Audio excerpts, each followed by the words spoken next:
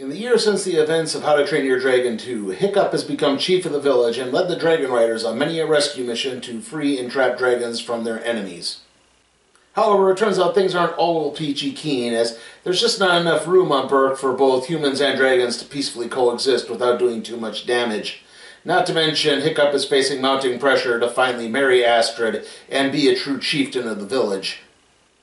And the capper of all of this is the fact that the raiders from the second movie have also hired Grimmel, a hunter who is an expert in killing Night Furies.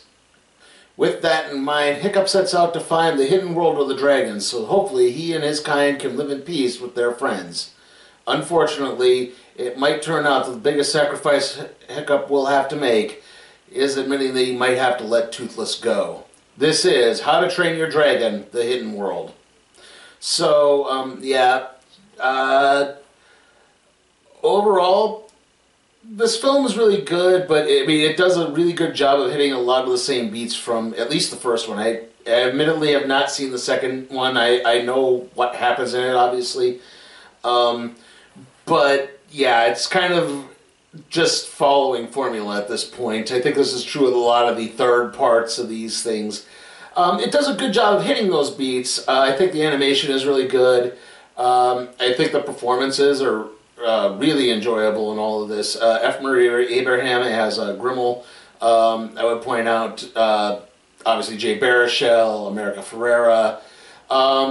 Kate Blanchett as Volca, not really utilized too well. Kit Harington as Arid, also not really utilized. But this is really, like, the first one is the Toothless and Hiccup story, and the last one is also pretty much Toothless and Hiccup story.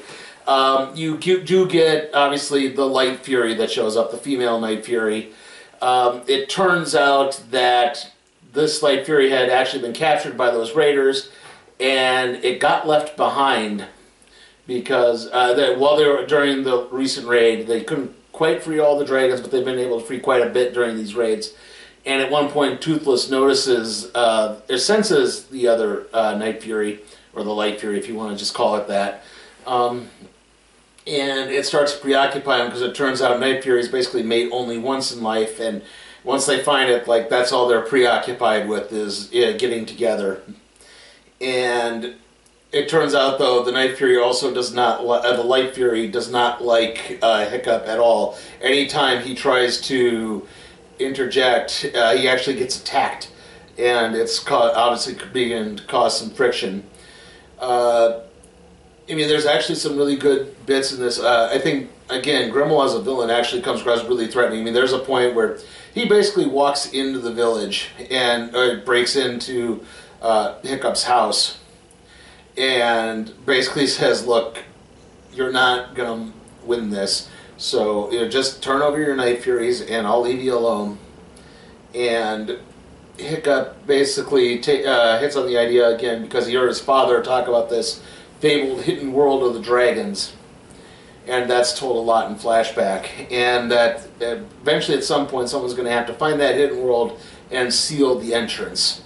And what Hiccup wants to do is he wants to take everyone from Berk, all the dragons, and seal the entrance from inside so that they can all live together in harmony. And really, it's more, especially with Toothless focusing on the Light Fury, you get the growing sense that, again, he has to realize that, you got to grow up, and you might have to let Toothless go for the betterment of everyone and for the safety of everyone. They do flee Berk. They settle on a new island. It's supposed to be a temporary stop because they don't find the New World. They do find the New World, but it's not like about 3/4 of the way through the picture. And it turns out that the dragons that do live in that hidden world are not welcoming to humans at all. So, yeah, he has to, again, this is where he fully realizes it. And again, like the marriage thing that kind of runs through it too is, I think it's the idea of he and Astrid are obviously a couple, but neither of them are really ready to admit that they should be married. And obviously by the end of all of this, they do. I guess the other hidden thing is Grimmel can actually control dragons because he has these special types of dragons that emit a venom that can yeah, if he doses him correctly, he doses any dragon correctly, he can mind control it, and that's how he sort of starts. He uses the Light Fury as bait because, like I said, the Raiders have the Light Fury, and he's just this ever-present menace that he's able to track them, and it's, like I said, everything that can be found. Like I said, there's actually some good humor in most of this too. You know, obviously you have the goofy dragon courtship scenes and stuff like that. The twins, rough nut and tough nut. Sorry, tough nut's sort of arc is he goes around claiming he has a beard and that he's wise, and really he's just taken his hair and tied it around his chin. And it's probably the most development I think that character has ever gotten in this film, because in this franchise, because he's sort of in the like they're just sort of comic relief in the first one. Like I said, I haven't seen the second one, so I can't say for certain not the role they play there. But in this one, he's trying to be a mentor to Hiccup, basically advise him on marriage, even though again Hiccup's constantly saying he's not ready for it. But yeah. So yeah, and then there's another scene where they try another point to rescue more dragons and stop. Sorry, I can't think what his name. Go the villain again. I'm sorry, Grimmel. Sorry, Grimmel. Oh, man, I don't know what happened there. Sorry.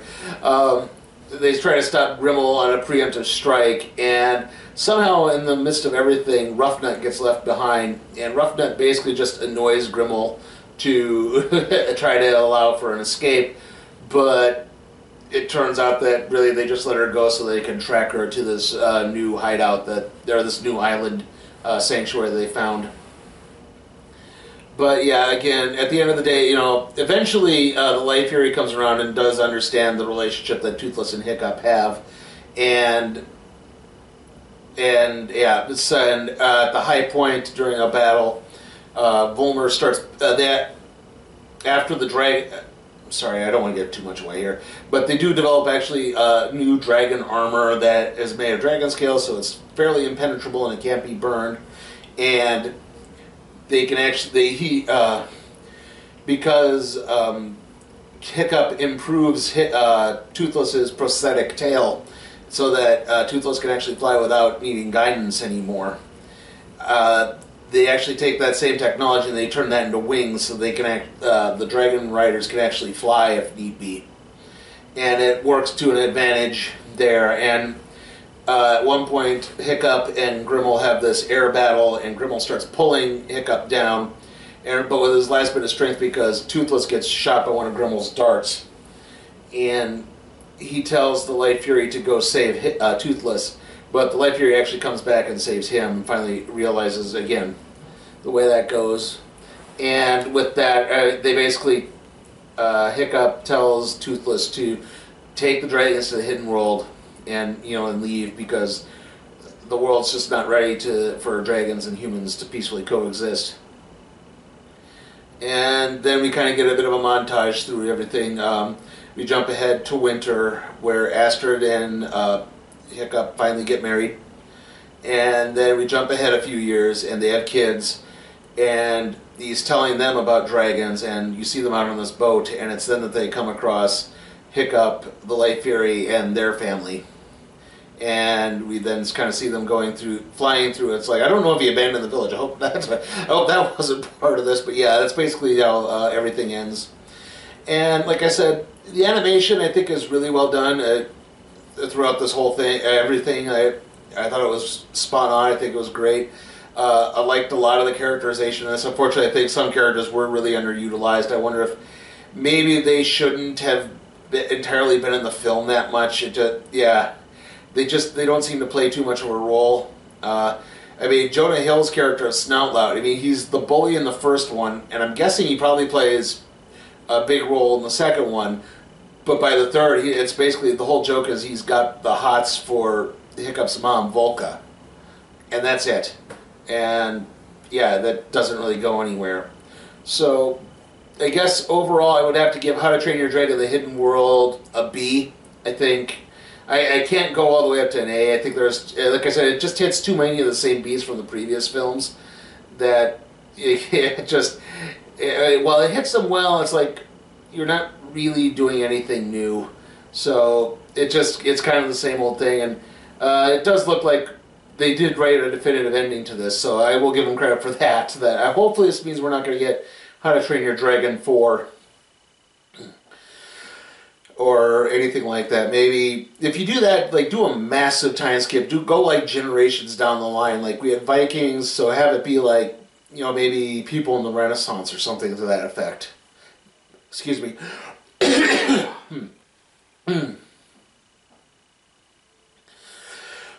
So yeah, an enjoyable film. Not the greatest, but more than worth it. Me, we'll make you roar. On a broom you will soar. You'll get your power, cause you monkeys double your beat. A brand new Man of Steel. Green creatures that are real. You'll get your power, cause you monkeys double your beat.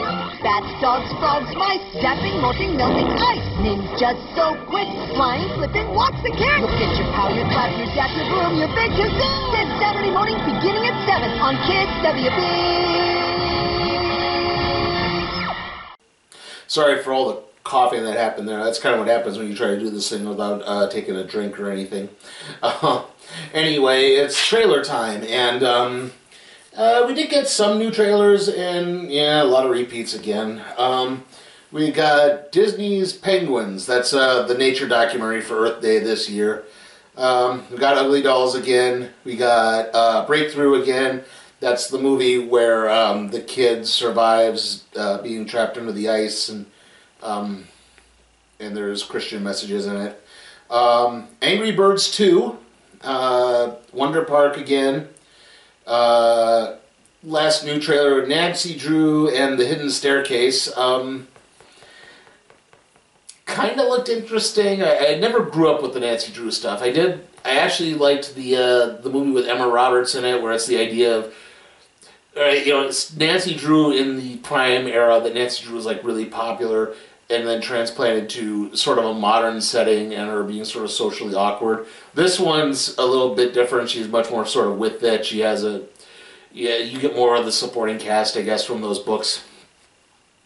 After that, we had Dog's Journey again and Secret Life of Pets 2 again.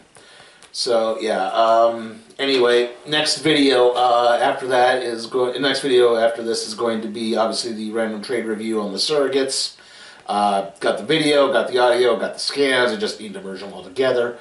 After that, well, we're pretty much a week off, basically. There's not really a movie coming out next week, except for Medea's family funeral. So, yeah, that's a Medea. Like, I think I said that last week. You know, it's a Medea movie. You've seen one, you've seen them all. Anyway. So the next movie review is going to be Captain Marvel. That'll be on the 8th-ish, maybe the 9th. After that, I'll have the itinerary up on my blog. Maybe I'll even put it in the show description if I remember. Hopefully I'll remember.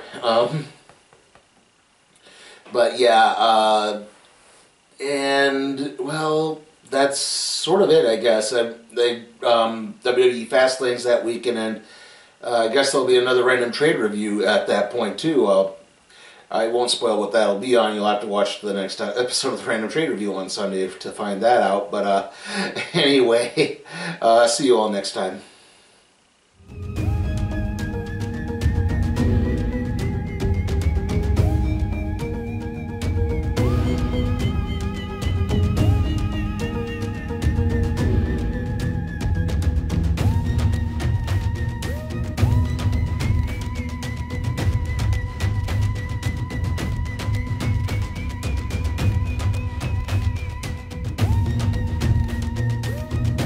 Hey guys, check out my Patreon and see how you can request a movie for me to review, even if it's some stinker like A Dog's Way Home or the Sonic the Hedgehog movie. Also, if you like what you see, give the video a like, share, subscribe, and don't forget to ring that notification bell.